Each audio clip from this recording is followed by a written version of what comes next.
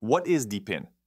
In the realm of technology and infrastructure, there's a rising concept known as Decentralized Physical Infrastructure Networks, abbreviated as DePIN. It fundamentally challenges the conventional power structures by redistributing control from large corporations to a broader community. DePIN operates by leveraging blockchain technology, acting as a secure digital ledger, to oversee physical systems such as energy grids and storage facilities. Through decentralization, its aim is to enhance transparency and democratize these systems. In a DePIN framework, tangible hardware like sensors and energy generators are interconnected via blockchain.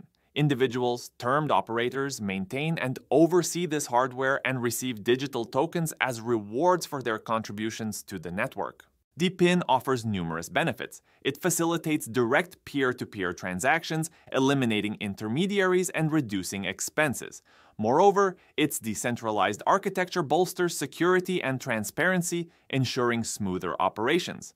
Projects like Filecoin and Helium exemplify the potential of DePIN. Filecoin enables secure decentralized data storage, while Helium establishes a global network for efficient communication among IoT devices. Looking forward, DePIN holds the promise of revolutionizing diverse sectors, from managing renewable energy to optimizing supply chain logistics. However, its realization hinges on widespread adoption and continual technological advancements.